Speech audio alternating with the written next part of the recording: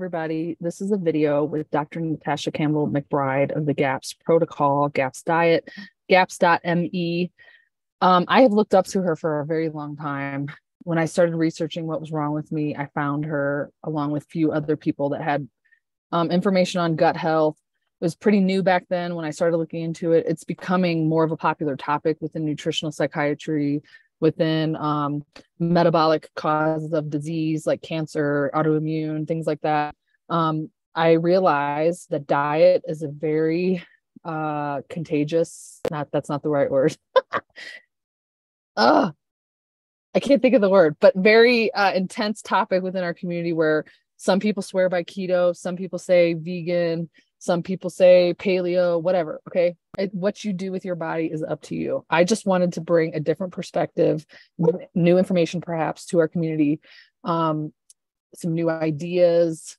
I'm always looking for you guys. Always. I'm listening to all kinds of things about neuroplasticity, diet, coping skills, meditation. I listen to the healing stuff like 24 hours a day almost.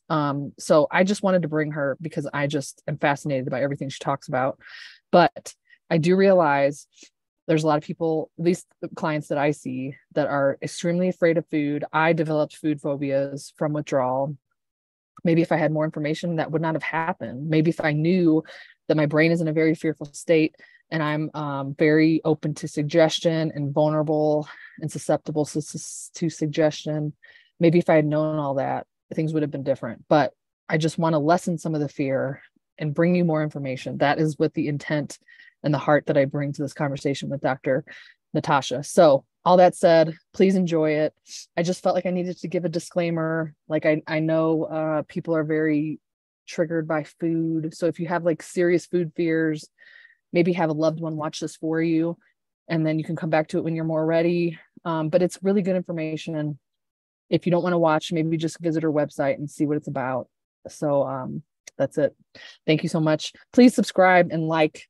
Please, it helps like the algorithm. So YouTube shoots it out to more people who search for like mental health or mental illness. It really helps. So thank you so much and enjoy this talk. Hello, everyone. My name is Angie Peacock. I'm a psychiatric drug withdrawal consultant and a healing coach. Today, we are speaking with Dr. Natasha Campbell-McBride of the GAPS diet. I am always looking for new information to bring to our community of people that are suffering from the long-term effects of psychiatric drugs. And I just really thought diet is so important. It's been important in my own healing journey. I think she's going to have tons of a wealth of information for all of us, small things to try, big things to try if you're having a serious issue. So I'm just really excited to talk to her today. She's also a regenerative organic farmer, which it's one of my favorite things to do is to find those farms and go there and usually walk barefoot if I can. So let me read you her bio so we can get started. But welcome, Dr. Campbell-McBride. Thank you. Thank you for inviting me.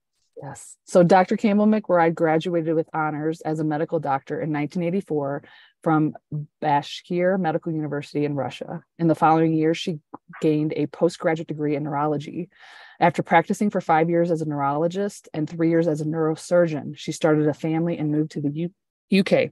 It was during this time that Dr. Campbell-McBride developed her theories on the relationship between neurological disorders and nutrition, and she completed a second postgraduate degree in human nutrition. She specialized in using nutritional approach as a treatment and has become recognized as the world's leading experts in treating children and adults with learning disabilities and other mental disorders, as well as children and adults with digestive and immune disorders. She has a book called The Gut and Psychology Syndrome. It's natural treatment for autism, ADHD, dyslexia, dyspraxia, depression, and schizophrenia, where she explores the connection between the patient's physical state and brain function. The book gives full details of the GAPS nutritional protocol. It's highly successful in treating patients with chronic diseases. A second edition was also published in 2010. The concept of GAPS has become a global phenomenon, and the book has been translated into 20 languages. I won't read the rest of your bio because it's so long. There's so much good stuff there, but let's just get started. Can you just tell me, like, when did you start to see, I know I heard in another interview, you said, I just listened to my patients. So can you talk about that? Like, how did you learn of such a strong connection between food and health? When I was working as a neurologist in my early years of medical practice, I always wondered why all the patients with all neurological conditions, practically multiple sclerosis, neuropathies, even strokes, even some emergency situations, have digestive problems. And of course, in the medical profession, we have specializations. So neurologists don't look at the digestive system. They invite a gastroenterologist and then follow his or her recommendations. And I wondered at that time. And then later on, when I had to face autism in my own family, I realized that that's where autism comes from the digestive system. And I'm very grateful to my life, to my fate, that I grew up in the Soviet Union and got the Soviet medical education, which was very, very different. And in my medical school, we already learned about gut flora. We already learned that the human body is a microbial community, that there are more microbes in the human body than there are human cells. And that the majority of this microbial community lives in the digestive system. And it has to be balanced. It has to have every microbe present. Bacteria, viruses, protozoa, fungi, all kinds of creatures must all be there because they all give us something good and they control each other. They don't allow any one of their community to get out of control and cause trouble. Problem is, we live in a world where we humanity seems to be determined to destroy that balance. Every agricultural chemical has antibiotic properties, and everything you buy in a supermarket is provided by industrial agriculture. So every bite of food you buy in a supermarket has these chemicals. So you are basically eating antibiotics for breakfast, lunch, and dinner. Antibiotics never kill all microbes. They always kill a small group of microbes. And when those microbes are gone, the harmony in the whole microbial community in your body is gone too, because they've been controlling somebody. They've been holding that balance and that harmony together. And now there is disharmony. So microbes, which are resistant to that particular chemical, which used to be perfectly beneficial and benign as part of the balanced community, now grow out of proportion and become pathogenic. They become pathogens. And when that happens, the digestive system transforms. These pathogenic microbes damage the integrity of the gut wall, making it porous and leaky. Literally holes develop in the gut wall. At the same time, they digest the food that you eat and convert it into millions of poisons, highly poisonous chemicals. These chemicals absorb through the damaged gut lining, and wherever they get you in the body, they cause disease. When they get into the brain, they cause mental illness. If it happens in a small child, in a baby, in the first year of life or first few years of life, the child will develop autism or ADHD or dyslexia, dyspraxia, attention deficit disorder, oppositional defiant disorder, and plus physical problems too. Allergies are very typical. Asthma, eczema, hay fever are very common, and diabetes type 1, juvenile arthritis, various skin problems, all sorts of problems. Bedwetting is very common amongst these children and adults. So when I started working with autistic community initially, I've discovered that their parents are ill, and their other children, which are not autistic, are also ill. Because children get their gut flora from their parents. The mother passes her gut flora during pregnancy, her bodily microbiome, because her placenta is populated by a rich microbial community. And the father contributes too, through contact with the mother. And if he has abnormal gut flora, that gut flora will populate his groin, all the organs in that area, and he shares that with the mother on a regular basis. So that is how children get their flora from the mother and the father. We now have generations of people with damaged gut flora.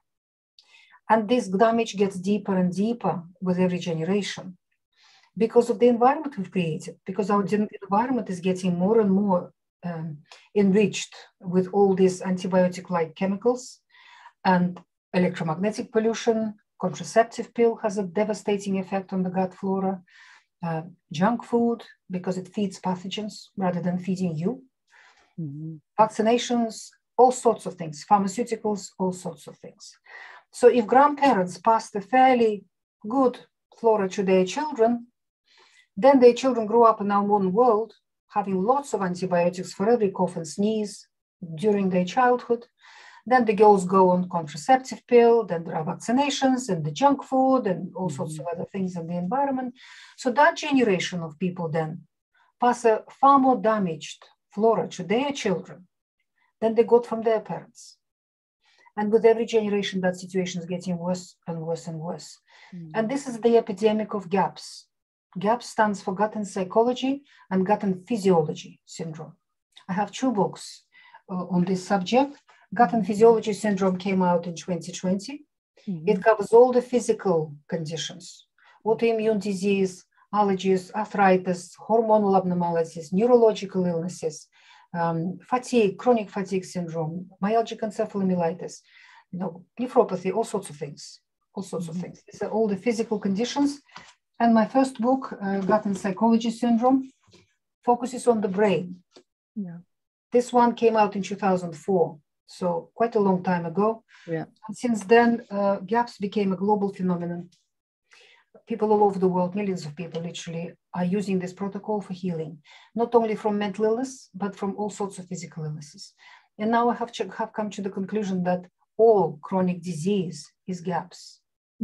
This is my professional opinion. All, no matter what diagnostic label you may have received from the doctor, you have GAPS.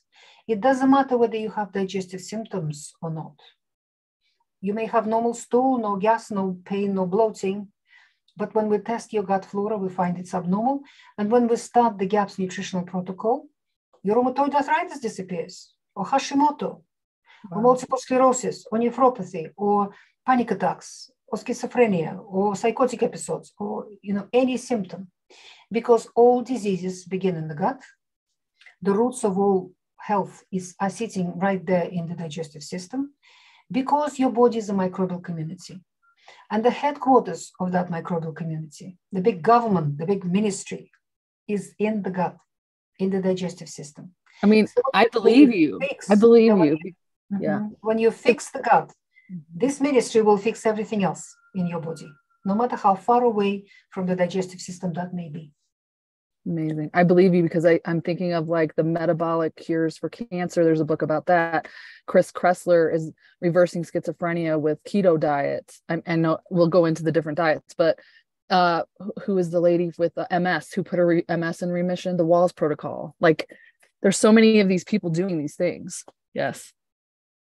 We all doing this a similar thing. Yes. And if you ask any microbiologist, what is the most powerful influence on a microbial community? The answer will be immediately food. You change food supply to any microbial community in nature or in a petri dish in a lab. Everything will change within hours, because microbes produce trillions of babies within an hour, literally very fast. So certain species will disappear, other species will appear out of nowhere, and the whole microbial community will change. So because the human body is a microbial community, food is the most powerful medicine for us. There is nothing coming even close. Love it.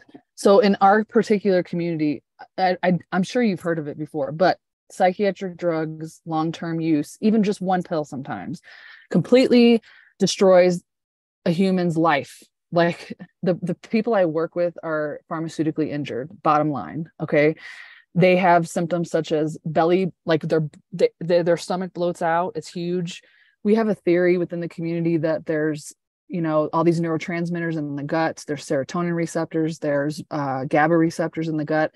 And because we take those drugs, those receptors down regulate, and then we get all these gut symptoms. What do we know about psychiatric drug use and the way that it damages the gut particularly? They are devastating. They upset absolutely everything in the body. Most neurotransmitters, particularly serotonin, dopamine, and endorphins, are produced in the gut. Almost 100% of serotonin is produced in the gut. About 70-80% of dopamine is produced in the gut. And then they are transported to the brain and to other parts of the nervous system to be used. So if your gut flora is abnormal because it's got or you got it from your parents, already abnormal, and it got damaged further during your life in this world, then you're not producing enough serotonin. You may not produce enough dopamine. You may produce abnormal irregular amounts of other neurotransmitters. Mm-hmm. That is why your brain's behaving this way. This is one of the big causes of it. So, and psychiatric drugs, they suppress various things. They do not address the root cause of psychiatric illness. The root cause of psychiatric illness is gaps. These things are caused by microbes, by abnormal microbial balance in the body, mainly in the gut of the person. All people with psychiatric illness and children with learning disabilities are poisoned people. Their brains are poisoned. All these poor autistic children we have in the world, we have an absolute epidemic of autism. All of them, from my point of view, 100% of them were born with a perfectly normal brain. These were perfectly normal babies. But because they got abnormal gut flora from their parents from day one, they got poisoned. Their brains are poisoned. That is why they're autistic. And what we do with the GAPS protocol, we rebalance that microbial community in the gut. We heal and seal the gut wall. We close all those holes in the gut wall. And we cleanse the rest of the body with the protocol. And there is, as a result, the body starts functioning normally. That those poisons disappear from the brain. And from that moment on, the person starts functioning normally, developing normally. The child starts developing normally. So that is why autistic children under the age of 4, maximum 5, have a chance to recover fully from autism. We have thousands of children like that around the world who recovered with the GAPS diet, with the GAPS nutritional protocol. You just have to catch them young, catch them little, before the brain is damaged seriously by this bombardment, by toxicity, by this poisoning.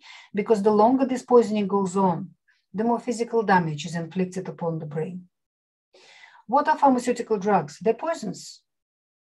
They just, see this highly complicated puzzle. And they say, well, right, we'll stick a piece here and we'll stick a piece there and see what happens.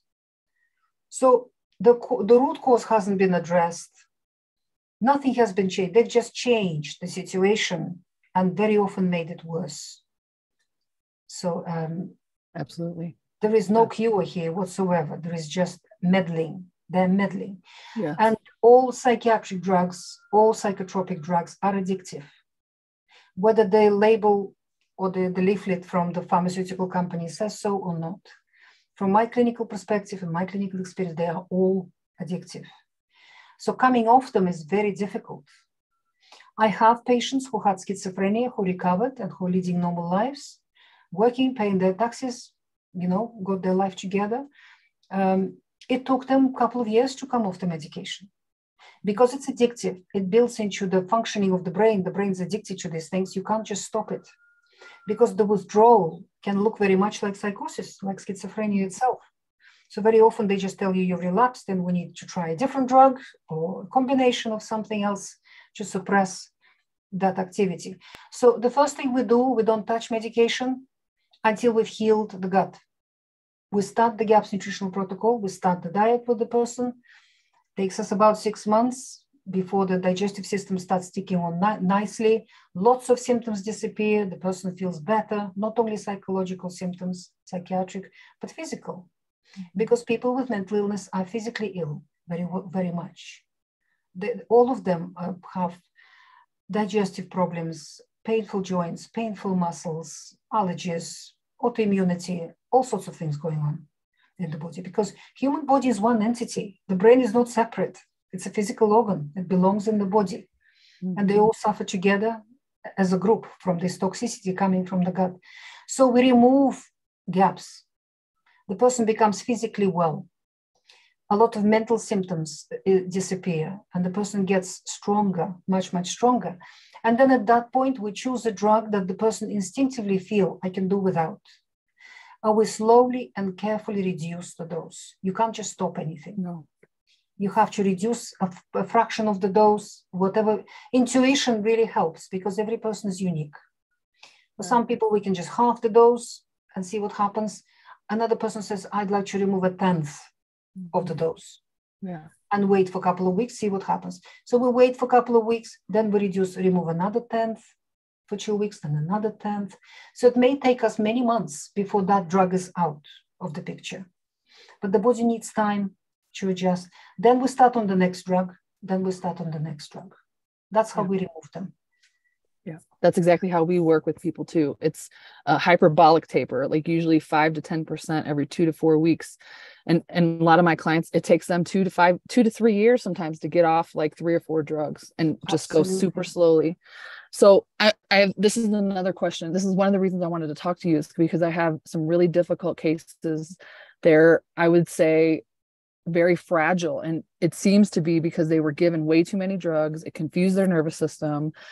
And then they become sensitive to food. So I know stage 1 of GAPS is bone broth, and I know it's cooked slower than general bone broth, but a lot of these people can't even tolerate the bone broth. Their nervous systems are so hypersensitive. I guess they're sensitive to the glutamate, possibly. I don't know. So can you talk about like people that are so sensitized that even GAPS, like it just they feel it and then they get more fearful of food, and then their diets shrink even more. I have clients that are terrified of food right now. Like, what do you think is going on when they're that hypersensitive? First thing, in the GAPS diet, we do not use bone broth. We use meat stock. Meat stock, sure, yes. These are 2 different things. Yes. Meat stock is made with a chunk of animal, nothing removed. It's not just bare bones. You want a chunk of animal with the skin, preferably if it's a pork, or a bird, with the skin on, all the bones are in, arteries, veins, muscle, fat, everything's in. So we take a chunk of animal. The best bits of the animal are the cheap ones, the feet, the lower parts of the leg, the spine, the neck, the head, the tails, the belly, all the offcuts, all the inexpensive bits and pieces. You put them in a pan, you fill it up, you cover them with water, add some salt, and then you cook it for about 3-4 hours maximum, until the meat is soft and it's falling off the bones. So you use the meat for your dinner, you bind the bone marrow out of the bones. That's an absolute medicine for GAPS people. And the stock itself we use for making soup, and we drink it. The stock, we drink it. So the meat stock has all the amino acids in it from the animal, but without excessive glutamate. Okay. Bone broth is made with bones. Yes. They're bones, and it's cooked for days and days and days with some acid to dissolve the calcium in the bones and draw minerals out.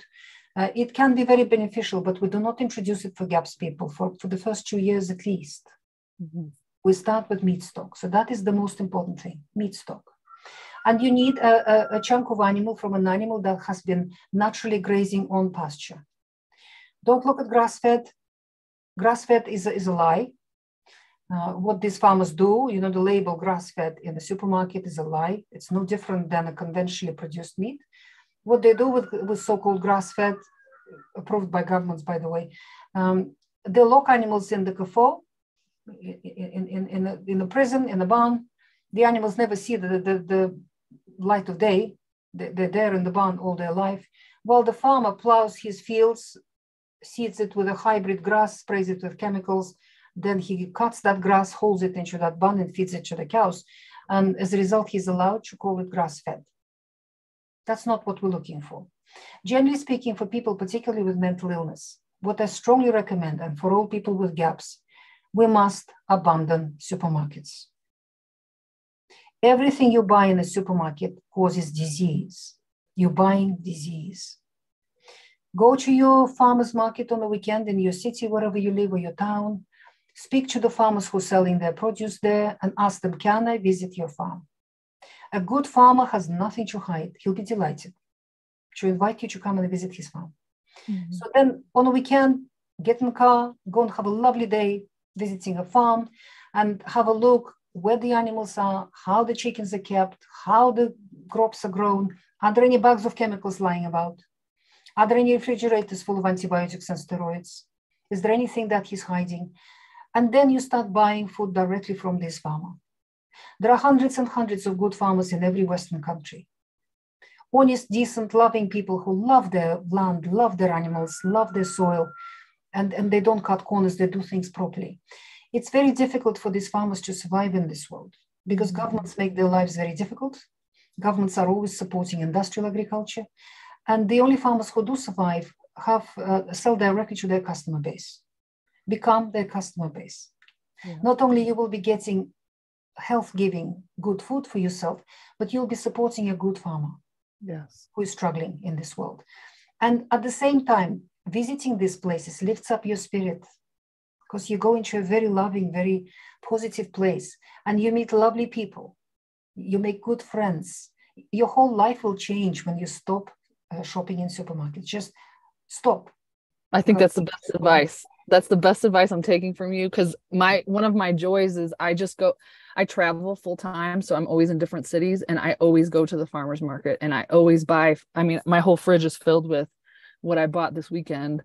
It tastes better. You can tell it's clean. I don't have to wash the lettuce and worry what's on the lettuce. I just got iceberg lettuce, and the farmer sold it to me, and I said, I usually don't eat iceberg because it tastes like chemicals to me. And he said, yeah, that's because it soaks up all the water. And he goes, we don't do that. Ours actually tastes like lettuce. And I bought it, and it was delicious. Exactly. You can't wash anything off the lettuce. What is lettuce? It's 99% water. Yes. It's in the leaves, it's in the water, it's in the juice. Right. You cannot, wash it off at all. Right. And also what we need to understand, that food is information. Food carries information. So when we eat food, we're eating information. We're putting information into our bodies. What kind of information does food in a supermarket carry from industrial agriculture? Poison. It carries information of abuse, suffering, pain, disease, grief, greed. How is that information going to make you healthy? When you buy it directly from a farmer, whose farm is filled with love and care, love. You are eating love, information of love, and only love heals. Nothing else. I love that. It's beautiful. I agree with you. I felt the love. We did a film screening for Medicating Normal at the Weston A. Price Foundation annual conference in Virginia, and I had never eaten such delicious food ever. Like all the food, the farmers were there, the Amish were there. I sat and ate dinner with the Amish. They said, you can come to our farm anytime. It was love. Just even the people that eat the food are more loving. Absolutely. Yeah. To recover from any disease, we have to fill ourselves with love, because that is the healing energy. That is the energy that gives life to everything on our planet. I agree. I hear your chickens too. I love your chickens. I can hear them. Okay, so yes, I have become an organic farmer. Yes. Tell us about that. What is that like for you to be a farmer? It's wonderful. Absolutely wonderful. We got this piece of land, and it was very damaged industrially, because it's been farmed industrially for more than 100 years. There was literally no soil on the farm. In Britain, it rains, so everything looks green. The fields looked green when we bought them. But when we tried to plant a few trees and we tried to dig a hole, we discovered that the topsoil was about this thick. The grass was clinging to it, but underneath it, there were big boulders of flint and clay. We could not dig holes by hand to plant trees. We literally broke our forks and broke our spades and our bags. We could not do anything like that. So what we finished up doing, we finished up employing a local farmer who came with a big digger, and he dug these holes for us with that big machine. And we bought tons of compost, organic compost, and we filled those holes with compost, and we planted our trees into that compost. That's how we started. Since then, we've planted about 1,000 trees and bushes on our farm. And we've been here now for 10 years. It's a paradise. Nature is amazingly resilient. You just assist it and it recovers. It just restores everything to normal. We're now fully self-sufficient. We do not buy anything. Our farm provides us with plenty of meat, milk, eggs, fruit and vegetables, and nuts. And the only things we buy are salt, pepper, spices, and fish. That's about it. Wow. Yes, that's about amazing. I visited. Provided by the farm. Everything. That's amazing. I visited White Oak Pastures. It's a regenerative farm in Georgia, and I walked barefoot for 3 miles, and they explained to me everything about like they even take the blood of the animal and they use that as the fertilizer, and that heals the land. A lot of people in the audience might not know about regenerative agriculture, but basically they rotate animals on different parts of the land to keep that topsoil going. They don't use herbicides, they don't use pesticides, nothing. It's a chemical-free farm.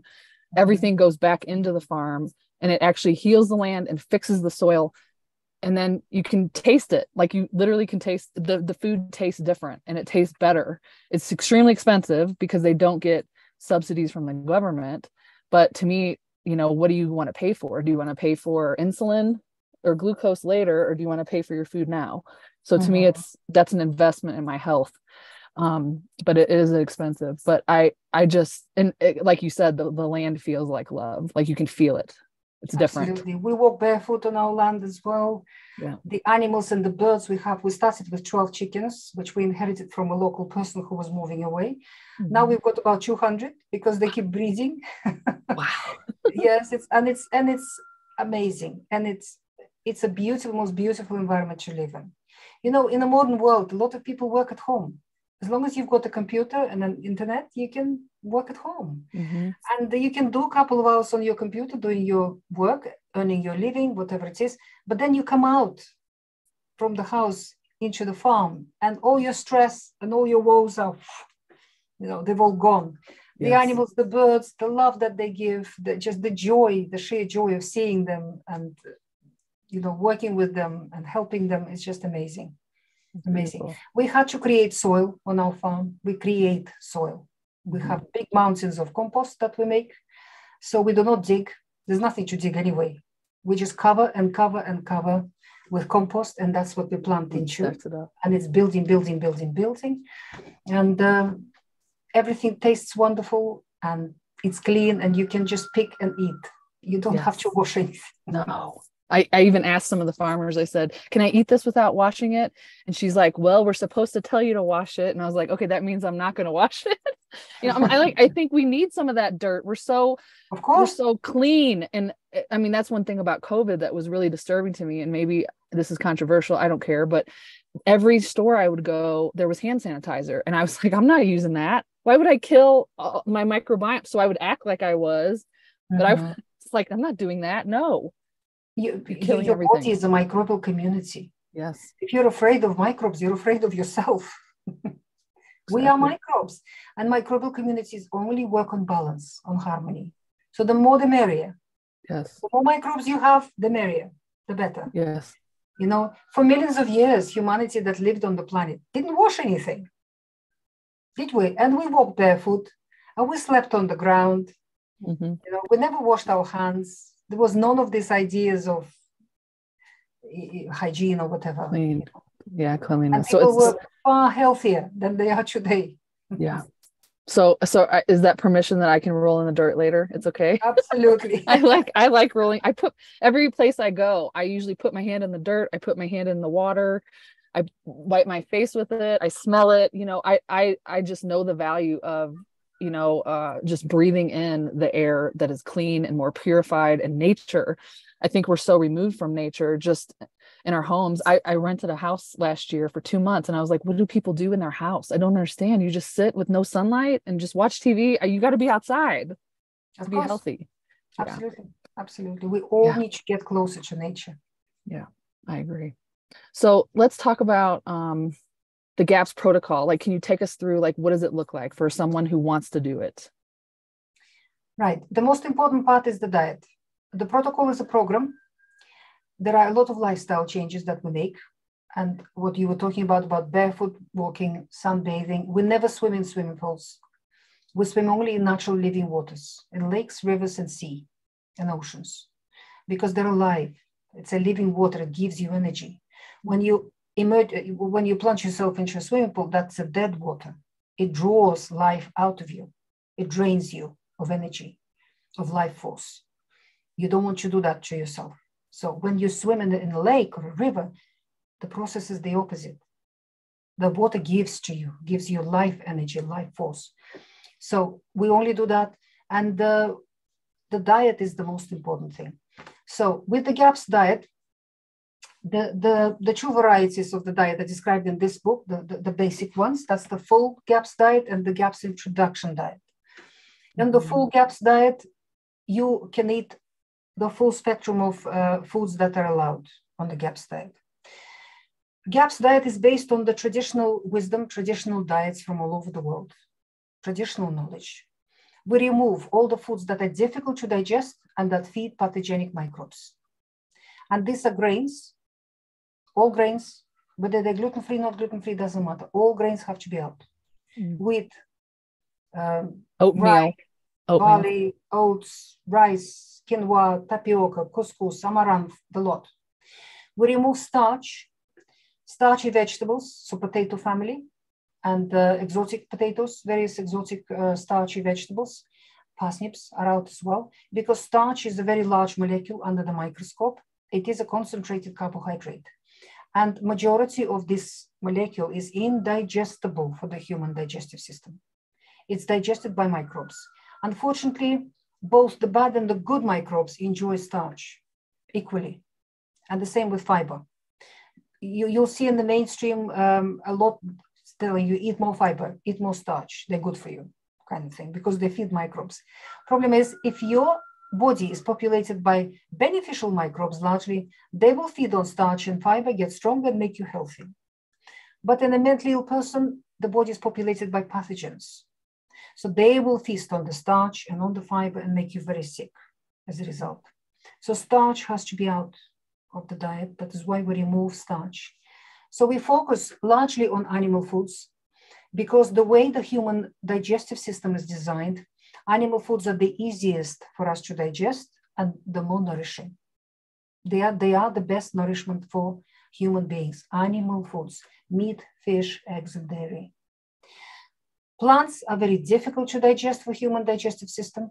And the more the digestive system is damaged, and in GAPS people it is damaged to various degrees, the less we can tolerate plants, the more and more we have to remove plant matter. And the most difficult to digest are the grains, the beans, legumes, and starch.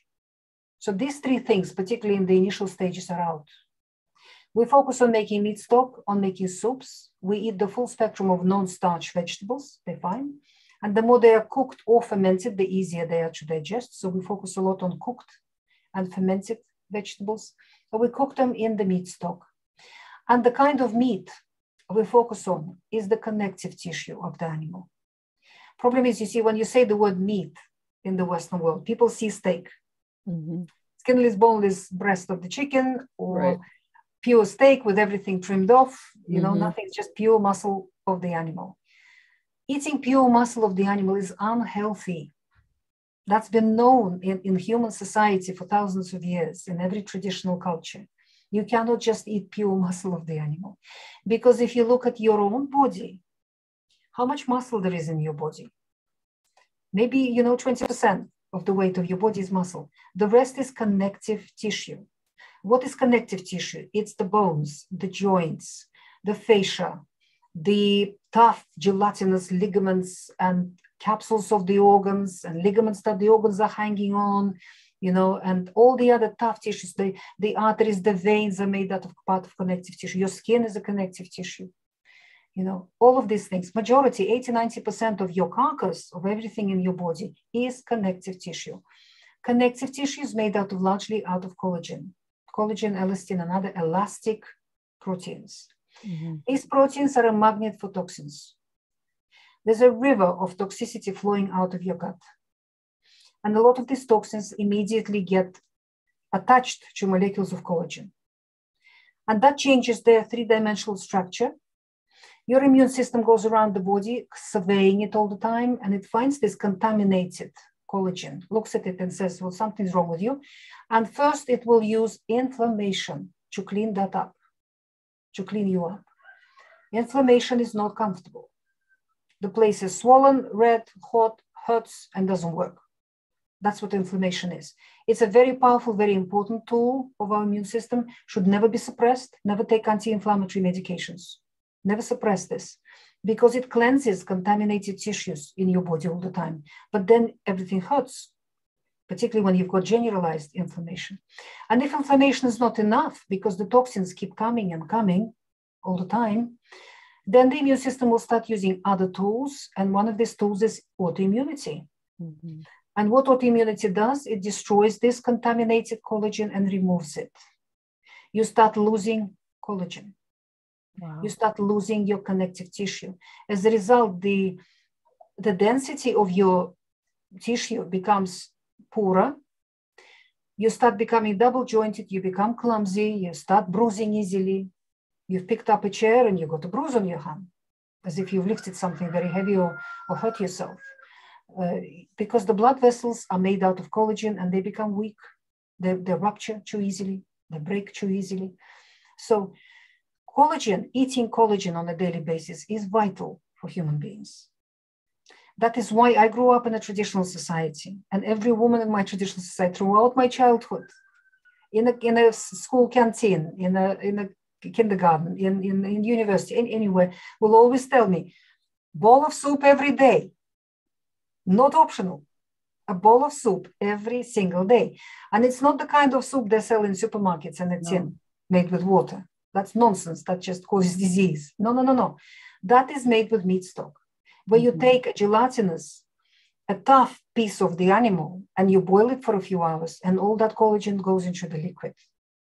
And then you consume that collagen, and it builds your collagen. Because in a person with mental illness, you're losing huge amounts of it, huge amounts of collagen. These are supportive structures. This is what holds your body together. This is the structure of your body. That is why meat stock is not optional. That is why eating gelatinous meats, eating all the offcuts, joints, bones, scrape those bones like a piranha. Eat all the soft tissues. So there's no only organs and organs too, like heart and liver. Organs, absolutely. Organs, a liver has 100 times more nutrients in it, B vitamins in particular, than a muscle meat. Muscle meat, generally speaking, is the least nutritious part of any animal, particularly breast of the chicken. People in traditional society gave it to the cat or the dog. We're eating it. They didn't eat the breast. Yeah. They eat everything else, the wings, the legs, the skin, the fatty bits, the backside of the bird, the best, all those sort of interesting, and the feet of the chicken are particularly nourishing. So if you can find an organic farm who can provide you with chicken feet for making soup, and organs and necks and heads, that is the best. That makes the best chicken soup for you. So a bowl of soup a day is not optional for a GAPS person, because it's collagen. You're rebuilding the physical structure of your body. You're rebuilding the capsules of your brain. You're rebuilding your blood vessels, your nerve structure, your muscle structure, your bone structure. Your bones are made out of collagen, largely. It's the majority of the mass of your bone is collagen. So when people are not eating collagen, they develop osteoporosis. Osteoporosis is not lack of calcium, it's lack of collagen in your body. That is why a bowl of soup every single day. And for people who start with the GAPS diet, we quite often recommend, particularly people who have serious digestive problems as well. If there is diarrhea, or if there is ulcerative colitis, or Crohn's disease, or celiac disease, or any other digestive disorder diagnosed already, you drink a cup of that meat stock every hour. And you add some fermented dairy to it. The milk for dairy that we ferment at home, we don't drink milk as it is, because that's got lactose in it. Milk sugar, which feeds pathogenic microbes. We ferment. When you ferment milk, all the lactose gets consumed, and it's a truly lactose-free product, and it's pre-digested, because the microbes digest all the difficult to digest proteins in the milk and make it pre-digested. So we focus on kefir. Please research kefir. It's all described in my books in great detail, the whole thing. So in every cup of bouillon, we add some kefir, or we add some sour cream that we've made with kefir at home. And the milk to ferment, we get from a good farmer, a loving farmer. Raw milk. Right. Milk must not be pasteurized, homogenized, or processed in any other way. It should be just milked out of the animal, period. Nothing else done to it. Because milk is alive. It is the white blood of the animal. The same with humans, by the way. Human milk going to our babies is the white blood of the woman. With red blood cells removed and some other elements removed, it's alive. It's got living force in it. It's got alive and active microbes, enzymes, hormones in it. Various other elements in there. If you pasteurize it, you kill it. It becomes a dead substance, which is difficult to digest for the human body, and the body just struggles to clear that dead stuff out. That is why milk must be raw. You can't use raw milk from synthetic animals, the hybridized animals, and the majority of milk in supermarkets comes from Frankenstein cows. which were developed in labs, in laboratories. These are not real cows. They're Frankensteins. They cannot survive on grass. They have to be fed all sorts of things. They all have cancer. They all have mastitis. They die very young because they are synthetic artificial animals. You want milk from a real cow that Mother Nature created, or a goat, or a ewe, or some other animal that's available to you. And the animal should be on grass, on pasture, under the sunlight, under the rain. If the cow is under the sunlight, then the milk has plenty of vitamin D for you, which you need to recover, and lots of other elements in it. The same with chickens, the same with turkeys, the same with pigs. They should all be on pasture. No animal or bird should be locked up anywhere. They should roam free. My chickens roam all over the farm, completely free. I can hear them. They're all over the place. They're probably in the house. They might come in the house too. That's right. It's a joy to watch them, to listen to their noises and clucking and singing and, you know, all their social life, very busy social life they've got. It goes on all over the farm and we see it all the time. And it's safer for them because we have foxes. It's in the nature of the fox. If you build an enclosed area and you've locked your chickens up behind some net, foxes are very smart animals. They usually get in. And if a fox got into a fenced off area, it's in the nature of the fox, in some kind of frenzy, to rush around and kill every bird. Wow. They just run around, kill, until they've killed every bird. And then they take one bird and they walk away. And you find an enclosure full of dead birds scattered around. We don't do that. We leave our chickens to roam completely free all over the farm. By the time the fox manage to chase one and catch one, the rest have fled because they have plenty of space to flee, to run away. And that way they're much safer and much healthier, and they're not bored, and they're all over the farm, and they do a lot of good jobs for us. They recreate soil. I love it. So the things that I'm hearing you say are making me think about, there's a live food and there's dead food. So dead food is like bread, flours, anything you can buy, you know, in the middle aisles, especially of the grocery store, chips, the things you see on the spinner at the gas station. I don't know how people eat that. It's not food to me. It's a product. It's something that fills your stomach, but it doesn't give you any nutrition. And what I thought was, when I was recovering, because I came off psychiatric drugs and I had a horrific withdrawal, it completely fried my nervous system. And I heard people within our community saying, you can eat anything you want and you'll still heal. And I was like, okay, that's possible. But if I'm recovering and my body's trying to turn cells over and heal itself, I want to give it the best information possible to do that with. I want the cells to be like matching my DNA. I don't want them to be just haphazardly because I ate grilled cheese or something, you know? So I'm not perfect though. Obviously I'm not perfect, but I did the best I could. And, you're making me want to go and try GAPS again and just do it. And just, you know, it just makes the most sense to me when we think like, what did my great-great-grandmother eat? She did not eat Doritos and Taco Bell. She ate meat from the animal. She ate vegetables from the ground. She pulled them out of the ground and put them in her mouth. She pulled apples off the tree. That's what humans have evolved for millions of years, was eating from the land. Walking barefoot, swimming in a stream, taking a bath, not using soap and fragrance and fabric softener and laundry detergent. You're just pounding your body with all these chemicals. And I just don't know how we expect a human body to live and thrive and feel its best in an environment with all these chemicals and toxins, and then you're eating them and you're drinking them. It just doesn't make sense to me. So that's what I think of. That's what we see. That's what we see. Humanity is in a dire state. And the more industrialized and more developed the country is, the worse is the health status of the population. The worst health status is in the Western world, particularly in the English-speaking countries. You know, it's absolutely terrible. We have a terrible statistics of illnesses of all, mental and physical, terrible. And all illnesses are becoming younger. You know, we're moving rapidly to a situation when every second child will be diagnosed with autism. Wow. They will be on the spectrum somewhere. There already are. You know, we already have quite a percentage of working population, of working young people who are on the spectrum. And you have to cope with that situation in the Western world. Yeah. The health of the population is in a terrible state. And the research shows that it takes 3 generations to stop procreating. Wow. We've hit that point now. Many people have hit that point now when they will not have children. They're not capable. of producing children, because they've reached that third generation of people eating non-food things. They're eating commercial commodities. They're not eating food. Food is what Mother Nature provided for us. And the less we process it, the better it is. Of course, the animal, the tough parts of the animal have to be cooked in water, because you simply cannot chew them. They're so tough. To make them even chewable, you need to boil them for a few hours in water. And it's best to cook them in water.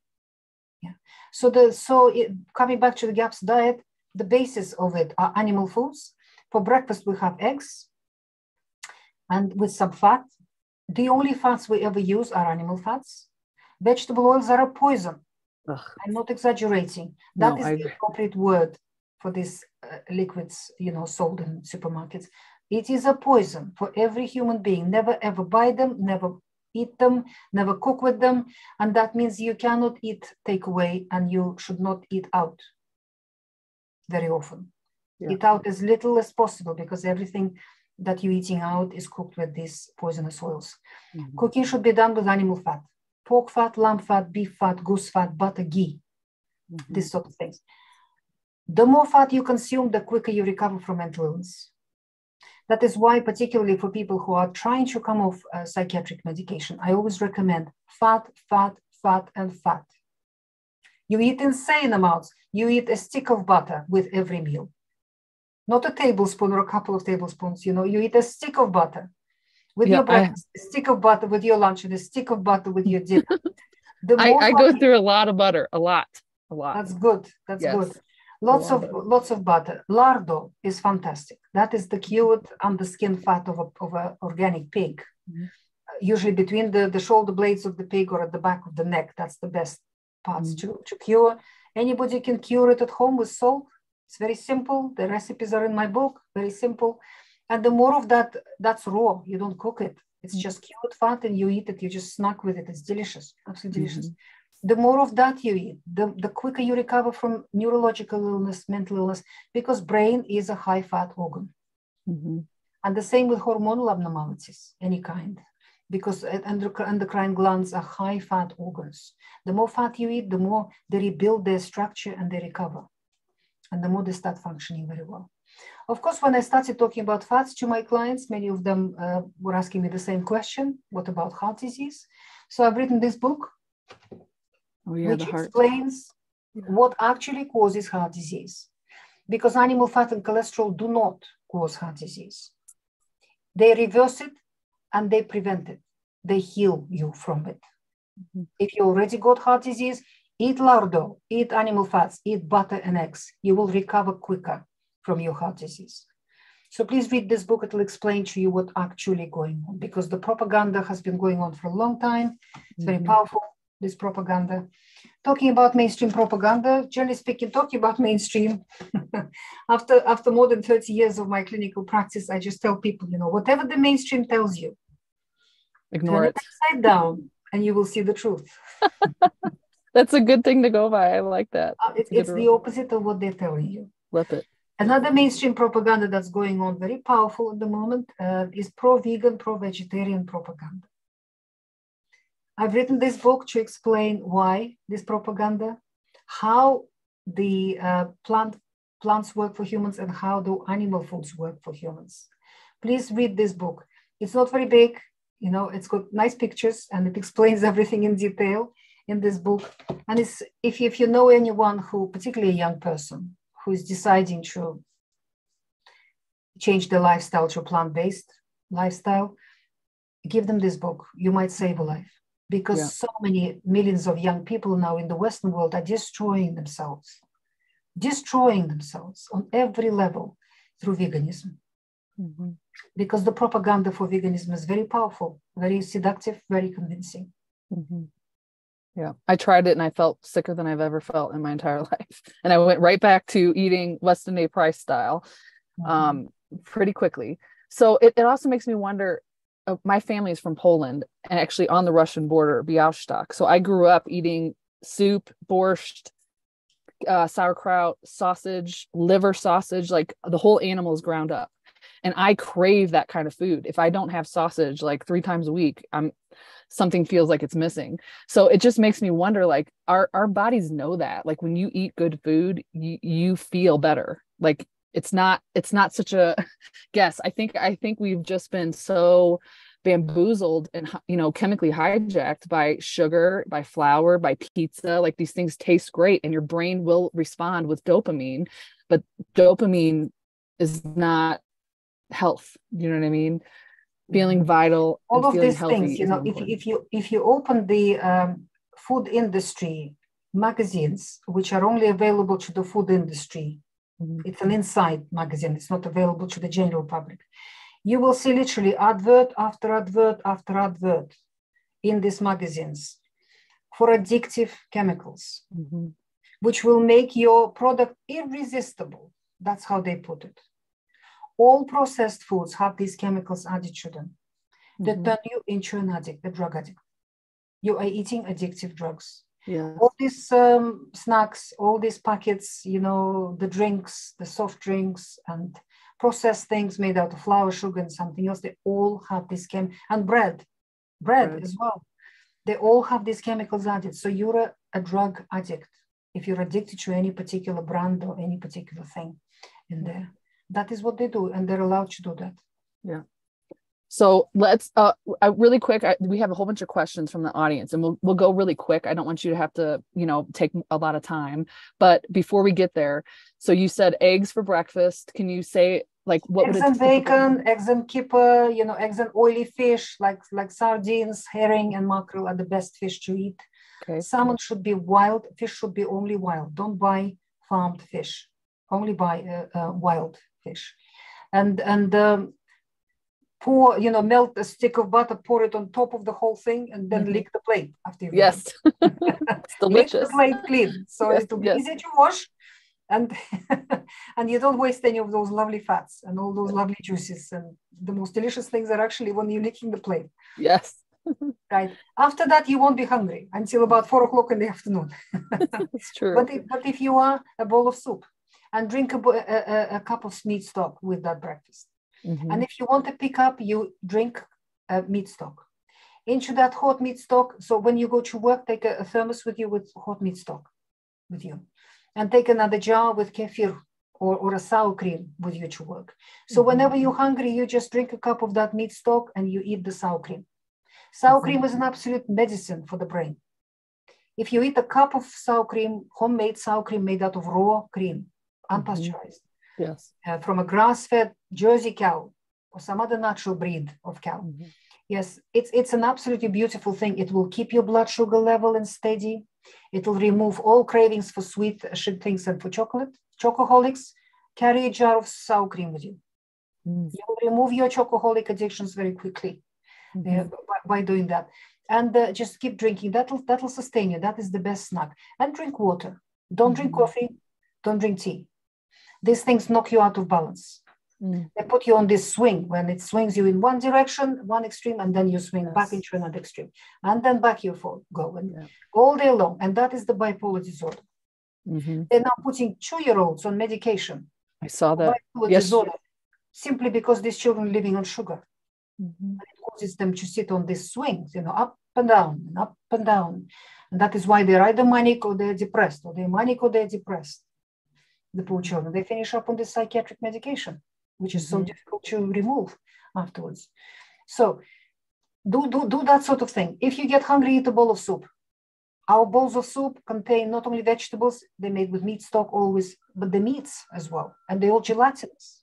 They're ligaments and they're bits from the joints, and it's not muscle, pure lean muscle. It's bits of fat and bits of nerves and arteries and organs in there, you know, the whole thing. So eat a bowl of soup, and again, a big dollop of sour cream in your bowl of soup. Just dissolve it in there and eat it that way. Or sauerkraut juice. I know that's like stage 2 or 3 where you start adding sauerkraut juice in later. Is fantastic. And for dinner, you have any kind of fish or meat with vegetables, and again, a ton of fat. A ton of fat, and drink a meat stock, a cup of meat stock. I recommend to everybody, to majority of people, particularly people with chronic disease, do not start from the GAPS introduction diet. Start from the full. Learn to cook. Find all the right supplies of food. Restructure your kitchen. get into the whole thing, go through all the die-off and withdrawals from addictive foods that you used to eat, like bread and pasta and cakes and whatever else. And then maybe after 6 months, after you've settled into the full GAPS diet and you feel ready, then you go through the introduction diet. Because start it full and then go back to stage one. That's right. Okay. That's right. Okay. Because the introduction diet achieves deeper healing, but it's difficult.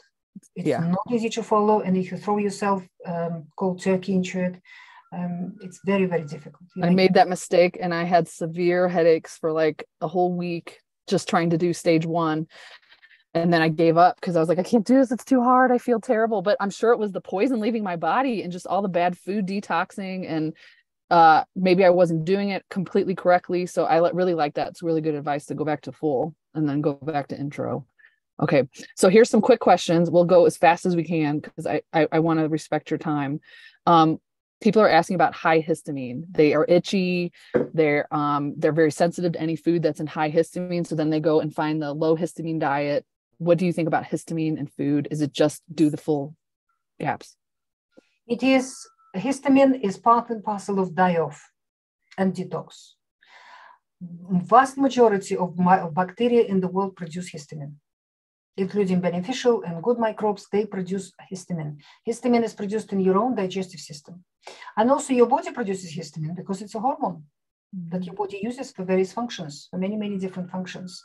Don't be afraid of it. Don't be afraid of this reaction. Part of this reaction is not only histamine, but many other amines, which have not been researched yet and have not yet been brought to the attention of people. The only thing that people hear is histamine, histamine, histamine. Yeah, just ignore it and go ahead. If the reaction is quite serious, then avoid leftovers. Cook fresh every day. Then you will avoid the histamine. And initially avoid fermented vegetables such as sauerkraut, unless you can find last year's sauerkraut from somebody, homemade. The longer it ferments, if it ferments more than a year, histamine disappears. If it's something freshly made, it quite often has histamine. But the dairy products, fermented kefir and sour cream, usually haven't got histamine. So make them freshly every day, every 24 hours, and just push through. Majority of people can just push through. Push through. Okay, so other people are asking about fermented foods. Maybe they can't handle it right away. Is that histamine related, or do they need to add that later? Can you talk about fermented foods, like when you're first starting, if you're super sensitive? That's right. Vegetables that are fermented need to ferment for a few months to get rid of all the histamine. So it's best to use fermented vegetables which you fermented last year. They keep for about 5 years. Sauerkraut, fermented cabbage, fermented beetroot, fermented radishes, garlic, chilies, anything. Beets. Any surplus we have in my garden, we ferment. So we have all kinds of fermented mixtures and things.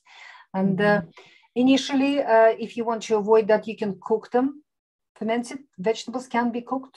You can add a portion of it to your soup when you're cooking, let it cook for 20 minutes with the rest of the vegetables. That'll make it easier to digest for you. They'll still do some good work for you. So introduce those carefully. Fermented foods also produce a die-off because they start killing off pathogens in your digestive system.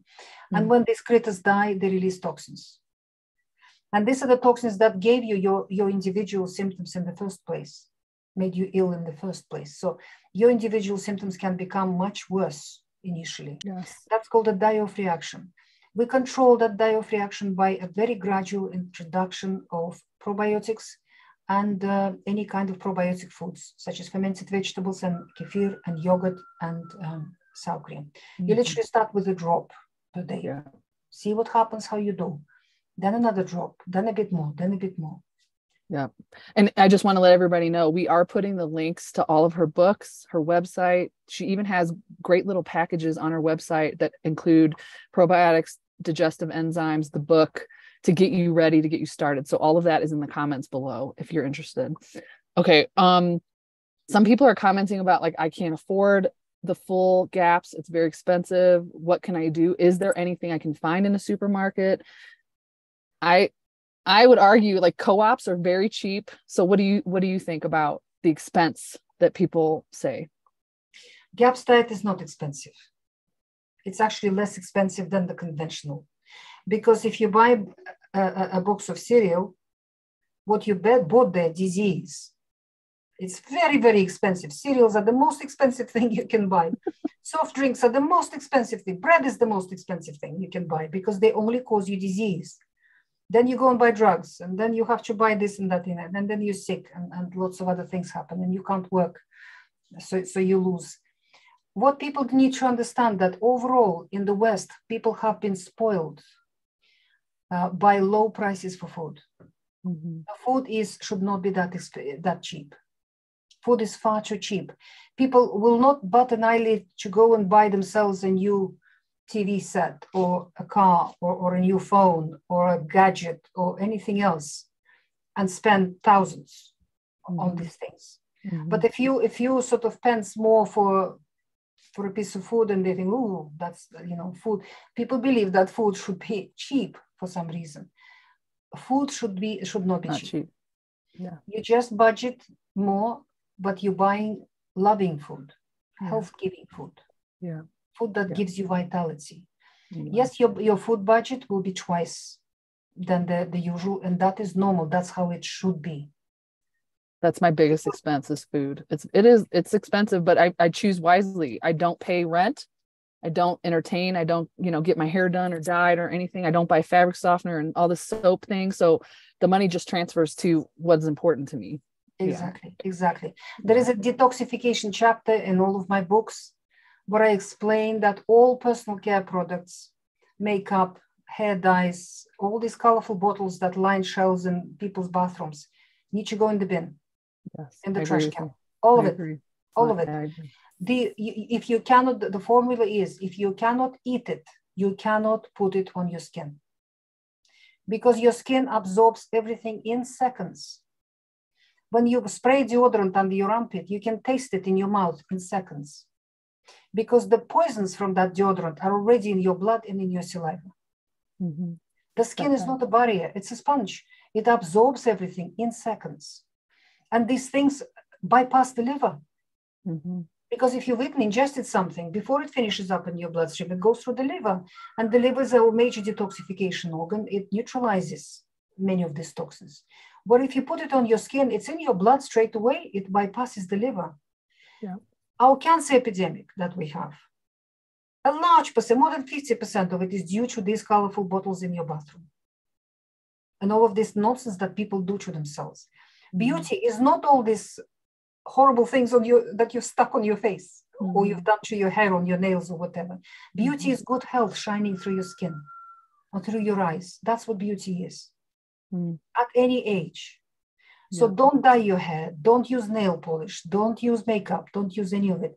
And the best moisturizers for the skin are olive oil, coconut oil, tallow. Tallow is fantastic. Tallow. I use tallow from the farm. That's what I got. Tallow lotion. Tallow is amazing. If you have psoriasis, if you have eczema, dry skin, or any other skin problems, tallow is the cure for these sort of things. And you want it from a good quality animal, from a grass-fed animal. Human skin should not be washed with any soap because your skin works very hard to produce oily substances to provide a habitat for your microbial community on the skin. And it's those microbes that makes your skin healthy and glowing and clean and not spotty.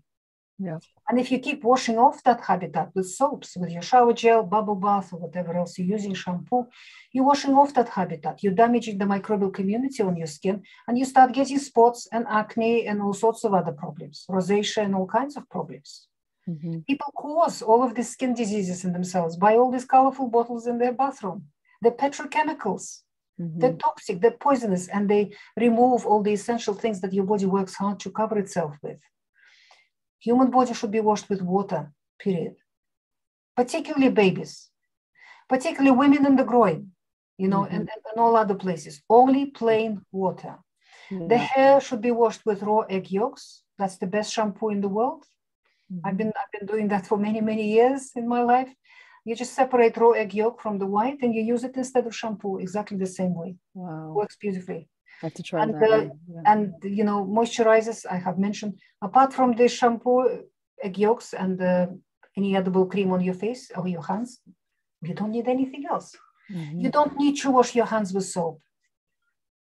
Your hands need a microbial community. They have a microbial. Don't wash it away. Just wash it with plain water. Unless if you handle something really filthy, then you can use some natural, but lemon juice just squeezed on, or olive oil rubbed on your skin and then rinsed off will work as a soap much better than any commercial soap. So here you already will save a huge amount of money by not buying all these expensive personal care products and going to hairdressers. Those are very toxic places in every possible way. Hairdressers in every possible way. And, you know, all of these sort of things. Do not redecorate your house for the first 2 years as you're healing, because you will bring a plethora of poisons into the household. Do not use any smelly chemicals, anything perfumed. Air freshener. Do not use conventional laundry detergents. Do not use dishwasher. GAPS patients do not use dishwashers. They wash their dishes by hand. And the best dishwasher soap is plain mustard powder.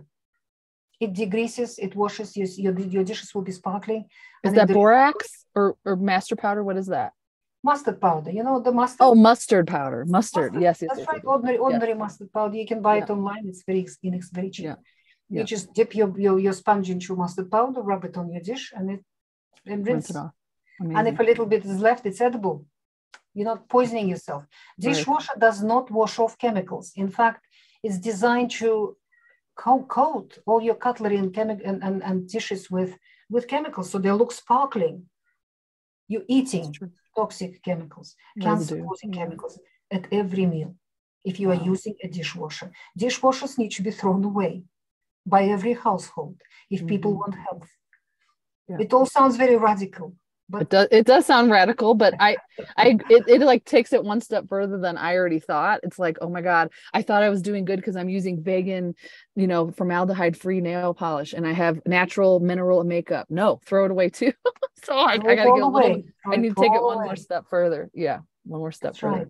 A woman's face looks so much more beautiful when it is clean. It's true. Without all this dirt applied to it, all this toxic. Even people think I'm. People think I'm like 30 and I'm like, no, I'm 44. And I know it's because of the food I eat. Like you can see my youth. If I this is controversial, but I went to my high school reunion and all the women my age, they all were wrinkled like more than me. And I was like, I think it's because I don't use all the chemicals that they do and they eat really good food. Like I apply makeup maybe once every 2 weeks. That's it, you know? So I'm going to take it a step further. I want to keep looking 30 forever. Okay. There's one more question and then we will close, but it's people are asking about, what about candida? What about SIBO? When I have these things and then I eat this food, I get more reactions and now I'm scared of food and now I don't know what to eat. So that's the biggest problem I see. People are so traumatized by the withdrawal from the psychiatric drugs. Their nervous system is hypersensitive. They're afraid of everything. They're afraid of food. They're afraid of beef stock. They don't know what to eat. And then the fear when they eat, I feel like it might create more symptoms because it's just a spiral. So can you help us with that last point? Candida is a normal inhabitant of the human body.